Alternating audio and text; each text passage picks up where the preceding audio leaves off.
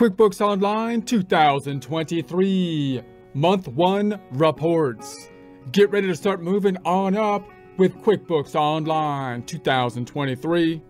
Here we are in our Get Great Guitars practice file. We started up in a prior presentation using the 30-day free trial. We also have open the free QuickBooks Online sample company. If you want the two open at the same time, we suggest using the incognito window. Support accounting instruction by clicking the link below, giving you a free month membership to all of the content on our website, broken out by category, further broken out by course. Each course then organized in a logical, reasonable fashion, making it much more easy to find what you need than can be done on a YouTube page. We also include added resources such as Excel practice problems, PDF files, and more, like QuickBooks backup files when applicable. So once again, click the link below for a free month membership to our website and all the content on it. Or another browser, you can open the incognito window if using Google Chrome by selecting the three dots in the browser, incognito window, typing into the search engine QuickBooks Online Test Drive. We're going to use the sample company to compare and contrast the accounting view, the view that Get Great Guitars is in, and the business view, the view the sample company is in. You can toggle back and forth between the two views by selecting the cog up top, switch the view down below. Duplicating some tabs to put reports in, we're going to right click on the tab up top and duplicate it. And then we're going to right click on the tab up top and duplicate it. See how I duplicated the process? Then I'm going to go to the tab to the middle. We're going to go then to the reports on the left hand side, open up one of the faves, that being of course the balance sheet report. Note, by the way, if you're in the business view, it's the reports are in the business overview and then the reports on the left. Those are where the reports are at.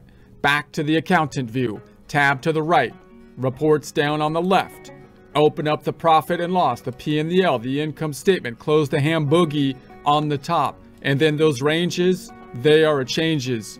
010123 tab, 123123 tab, run it to refresh it, tab it to the middle. And then once again, closing the ham boogie, scrolling up, and we'll change the range 010123 tab, 123123 tab, and run it to refresh it. Now we've entered the beginning balances and we've entered 1 month of data input. Now let's just think about what has been created in terms of the end result. This is kind of like an auditing process, right? When we make the books, when we enter the data, as we add the forms, that's like the bookkeeping accounting process. And then when you go to the end result and drill back down to the source document, you're kind of doing more of an audit type of technique. But it would be similar to putting an engine together and then taking it back apart. So now that we've added the information into the system from 1 month of data, let's think about these two reports and then also how we might be grouping these reports if we want to provide them to, say, a client or a supervisor. I'm primarily thinking a client here. So clearly the two main reports that we're thinking about are the financial statement reports, that being the balance sheet and the income statement. And then we have the subsidiary reports, most of which are giving more information about one or multiple line items in these two main reports. So let's just go through the balance sheet and think about how they've been put together thus far. So if we go through our balance sheet, we've got the assets, liabilities, and equities. That's going to be the accounting equation. And within the assets, let's just close everything up and we'll kind of open everything as we go to analyze these major, super important reports. So we've got the assets, that's what the company owns. Notice you can kind of think about the assets as an investment because the whole reason they're in the business file and not in your personal investments is because you're going to use those assets like property, plant, and equipment, for example, to help you to generate revenue. And we think we can generate more revenue in the business than we could if we just put the money in the bank and get interest or in stocks and bonds. So the assets are kind of like an investment to that in that sense. Within the assets, we got current assets and fixed assets. These are common just financial statement categories. And these have been put together just in terms of financial statement classifications. If I open that up, then we have the account types.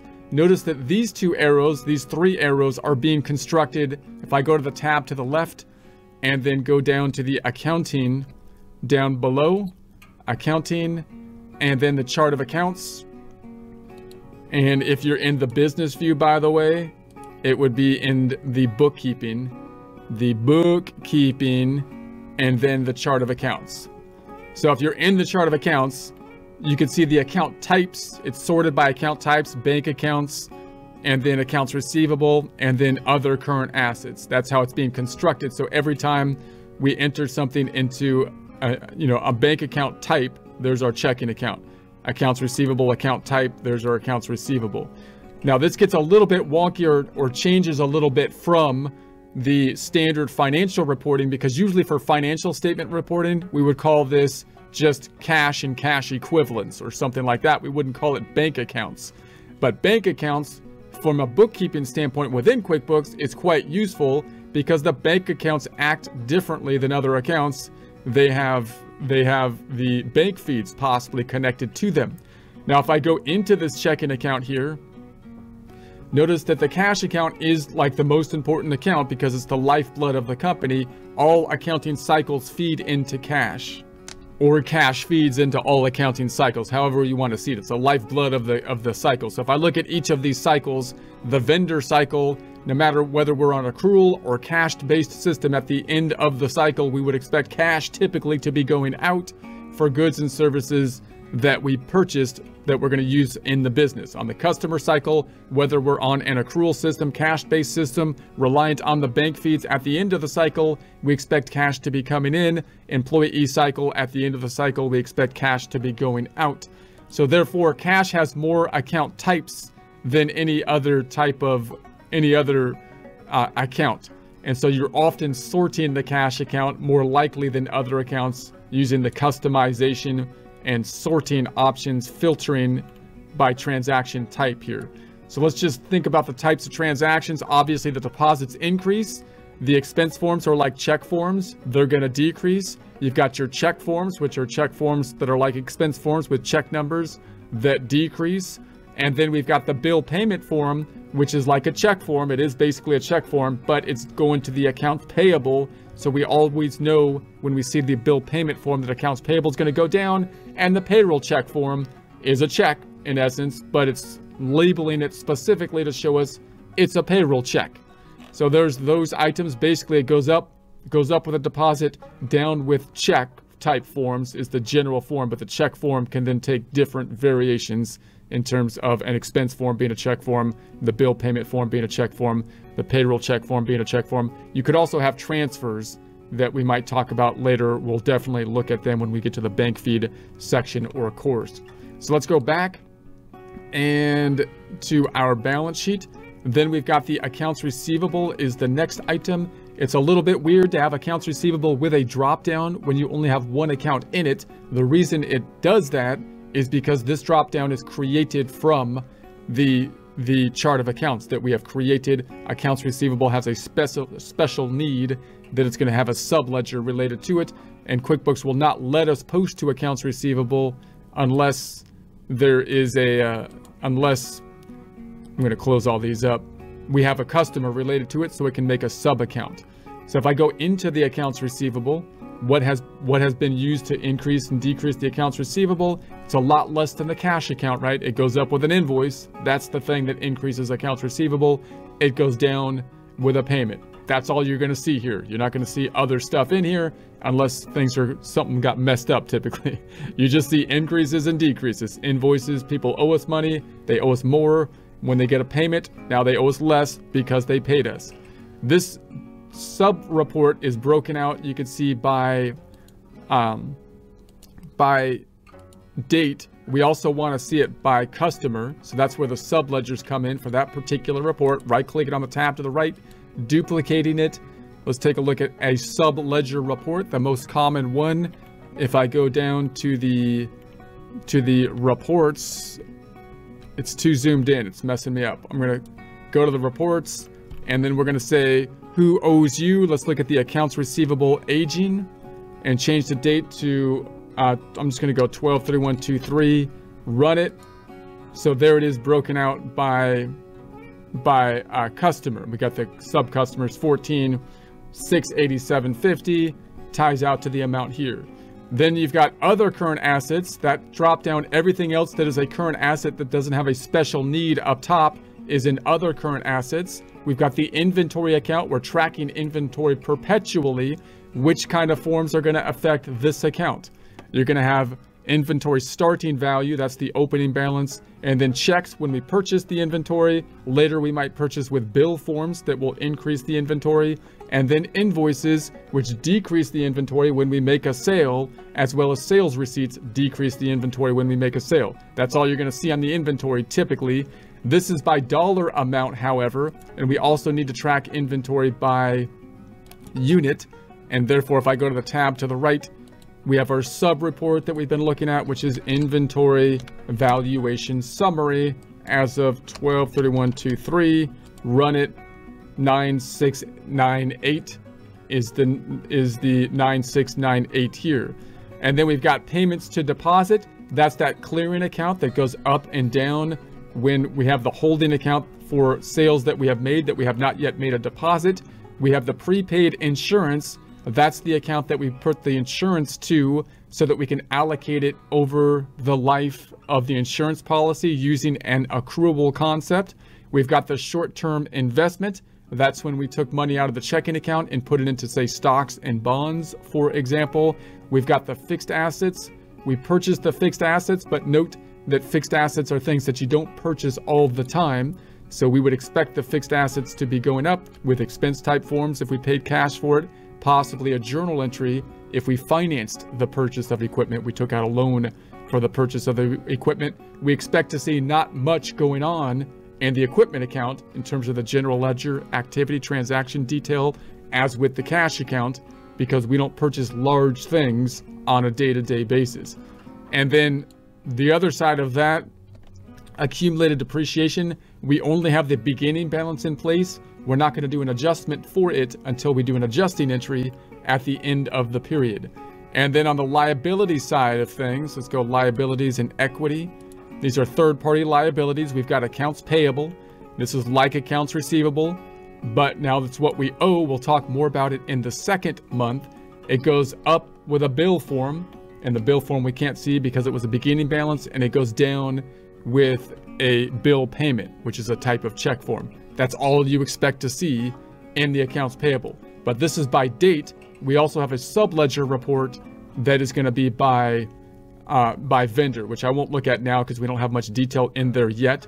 We didn't do anything much on the Visa card yet, but if you're using the Visa to make a lot of payments, it would act similar to a bank account up top.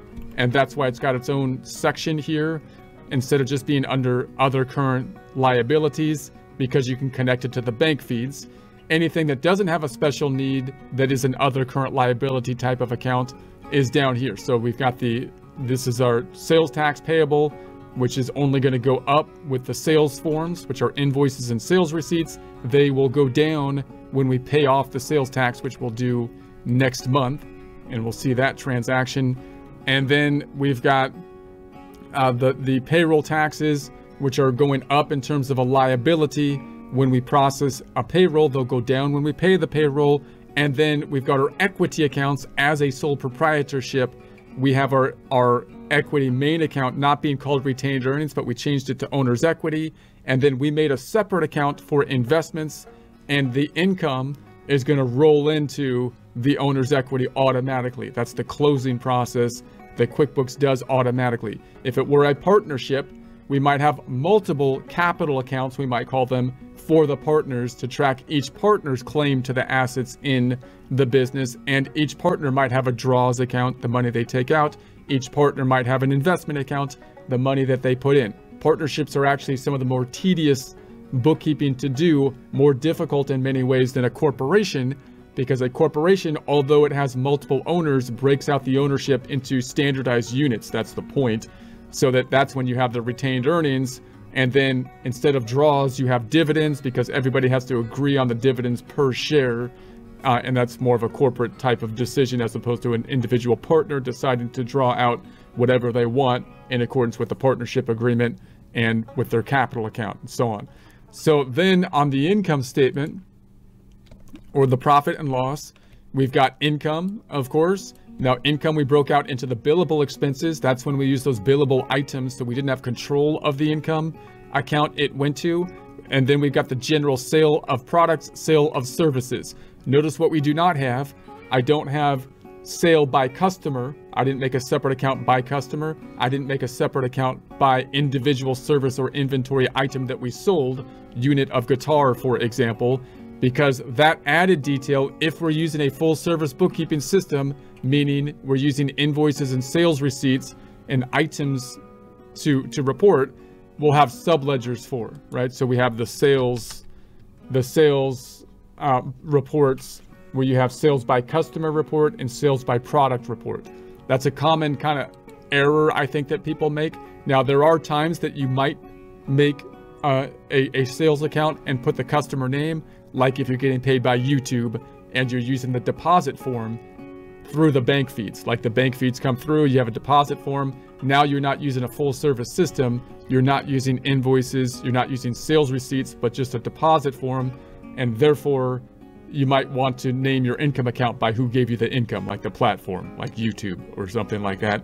But if you're using invoices and sales receipts, then typically you don't want to have a different income line item for every customer or every item that you sell. You want to group them together because you have those sub reports that can give you that added layer of detail without cluttering up your income statement.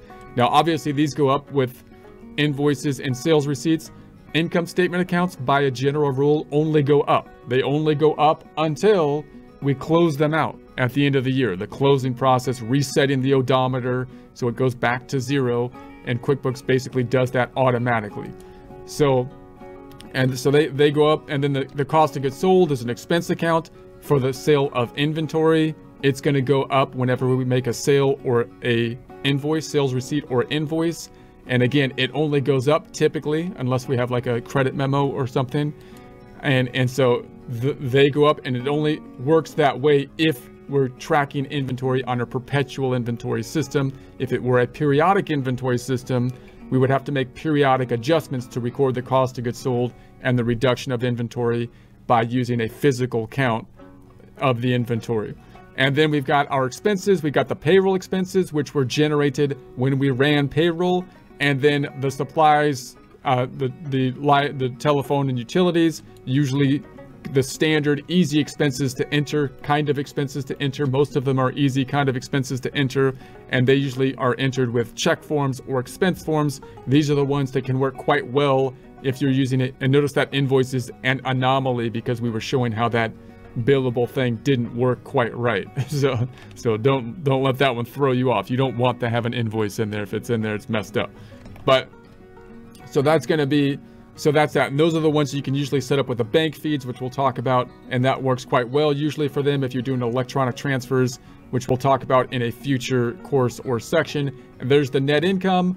The net income flows in to the balance sheet. That's how the balance sheet is part of the income statement, or income statement is part of the balance sheet. And if I was to go up to another date of 2024, 01/01/24 to 12/31/24 and run it, you can see down here the net income rolls into the equity account, which we changed from retained earnings to equity because it's a sole proprietor. Okay, now if you're going to give these reports to an external person, I'm going to change the date to say 01/01/23 to, let's say, 01/31/23. And let's imagine we're going to provide these reports, say, to a client, right? If we're providing them to a client, then I might want to do some customization. So I'm going to do that. I'm going to say, let's customize it up top. And let's say, for example, I'm going to get rid of the pennies. I'm going to put brackets around the negative numbers. This is what I usually do. I'm going to show in red bracketed numbers. I'm going to go to the headers and footers. I'm going to get rid of the date, time, report basis, and balance sheet looks good. And then I'm going to say, okay, let's save it. And so that's what it looks like here. Now you can also run comparative reports, and you can run, but we only have 1 month of data input. So we'll talk more about that at a future point. But there's the report that you might provide externally. So now I'm just gonna, and so then you might save it. You might customize or save the customization, and I'm gonna call it balance sheet. I'll just keep it at the balance sheet, and then we'll say Where am I going to put it? Let's add a group, and I'm just going to put it under my name. I'm going to just put Rob, or let's say month end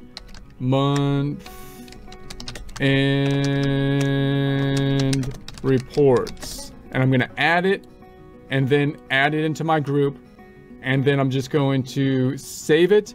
And then if I go to the first tab and I look at my reports then, and I'm trying to group my reports at the end of the month, I can then go into my reports over here on the left hand side, and then my customized reports, and there it is. So I should be able to just open it up and generate it automatically.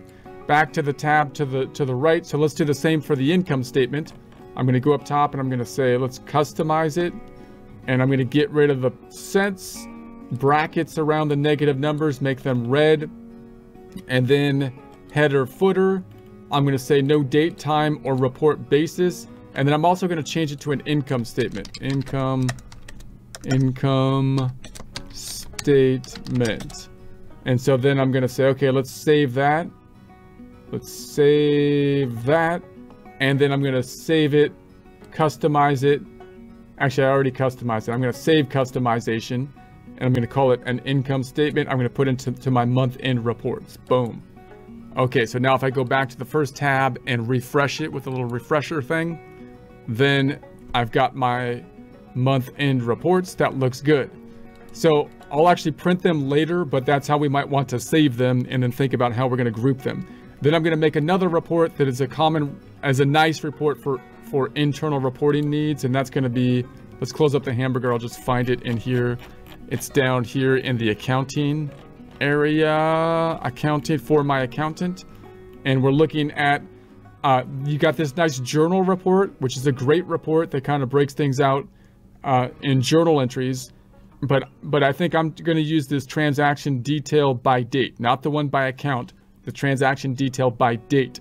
So this will give us all the transactions that have taken place, and I'm going to run this for the month of 01/01/23 to 12/31/23 and run it. So there's our transaction report. Now this is a great report to kind of help us drill down a little bit further on any kind of differences that we have. So if you're supervising someone, it's a great report. It's not often a report that you provide to customers, but it might be a report that you provide if you bill them not by hours, but by number of transactions. So you might say, hey, look, I'm going to bill you by transactions on a monthly basis. If you're within this range of transactions, 1 to 50, this is how much I charge you. If you have 50 to 100 transactions, this is how much I charge you. And then you might have a billing rate that you can set up, and then you might give them this as evidence, so you have something that's maybe a little bit more concrete than just like an hourly rate. So that can be kind of a nice system to set up. So before we go through that report though, let's open up the trial balance as well. I'm going to right click and duplicate, and I'm going to open up the trial balance too. There's so many good reports. I'm just getting overwhelmed with like the possibilities we have. Let's go to the trial balance, type it in the trusty trial balance, and let's make it just for the month of 01/01/23 tab 12. Let's go to 01/31/23. So this is where we stand as of the end of the month right now. So this transaction detail report is also a great report for us to check our numbers. So this is where we stand at the end of the first month of data input, or thus far. So you can see if you tie out here. If you do not tie out, then we can try to use the transaction detail report to kind of drill down. So remember what you want to do, expand the date range, see if that changes anything. If it does, then it might be a date issue. And the next thing we might want to do is look at our beginning balances. And we entered our beginning balances in as of 12/31/22 to, I'm just going to put 12/31/22 and run it. So when we entered the beginning balances, these are the first things that we put into place in the prior section of the course. And we checked our numbers at the end of that section. So if these numbers are correct as of this date, as of 12/31/22, then we have the beginning balances that should match. And then if I then change this up to 01/01/23 to 01/31/23, and our ending balance here do not match, then you might want to expand the date range to a date beyond this to see if there's transactions entered beyond that date. And then the difference between these two should be from the transactions in the transaction detail report. So in other words, we can drill down on each of these transactions, and each of these transactions are the same, then we have to come up with the ending balance that is correct. If we had the right beginning balance and we entered all this detail, which is the difference getting us from the last point to this point, then the endpoint has to be correct. So you could kind of go through these one by one and tick everything off. If something is on our side, but it's not on your side, then you might want to expand the date, see if it's a date range issue, and then you can add it. If it's on your side and it's not on this side, then maybe it was a double entry or something like that, and you can delete it. So this is also a nice report because you can look at all the transactions not by account like a general ledger, but by the date they were entered, and look at the various activity that were put into place. It's also a report that you would often use for filtering up top to customize it. So let's just take a look at it. We got the date, we got the transaction types where we have the deposits, the inventory, and so on. This looks more like a cash transaction detail report because there's a lot of activity here. But the fact is that this transaction detail report is for all of the accounts. Then you got the name, you got the posting, you've got that's the number, and then the name, vendors, customers, employees, memos that we have added, and account. So this is the principal account that they kind of think of that's tied to a particular form, and the split account is the other account impacted. So a deposit form, for example, the main account is the cash account. The split is wherever we put the other side of the transaction. Now the problem with this report then is that you have these splits down here because these are accounts that have more than two accounts affected, or at least more than two line items. So and that's kind of the issue with it. So you can get more detail by opening up a journal report that has all the detail related to it. But if you go to a purchase order, you've got the accounts payable, you've got the billable expense, you've got the invoice. The main account is accounts receivable. The other side you would expect to be income. So that's the transaction detail report. And I'll just open real quick the other main report, which is the journal report. So let's go down and talk about the journal report real quick. And so this is a similar report from 01/01/23 to 01/31/23. And now it's showing us everything we did, but now it's giving us the debits and credits of the transaction. So it doesn't give us those splits this way. It gives us the whole transaction. This is another report that you could use for billing if you wanted to actually count the accounts that are impacted and then bill based on the number of accounts. You might say, how would I do that? I'm going to count all the accounts. Well, you can export it to Excel and use Excel to count in some way, use a formula. So we might do that next time. So next time we're going to think about how we can group these reports and provide them to a client. So we've thought about that a little bit here. We've got the reports that we customized that we can then set up so that we can just run them periodically, monthly, quarterly, yearly, and give them to a client. We could then batch them by creating a PDF file. We could email it. We could zip it and email it. We can use this management tool to create a nice little formal report monthly, or we can export it to Excel, use Excel to create one PDF file, or use Excel in conjunction with Word to make a nice formal presentation. And giving this information to clients is a big part of the process of bookkeeping oftentimes, because that's when you actually get to physically show them what you're doing, because most of the time they don't know what's going on depending on who you're working with, and you want to give them confidence that you're doing things well. And oftentimes just the look of the reports can be a big factor in that. So it's useful to take the time to think about how you're going to group the reports together. We'll do that a little bit more next time.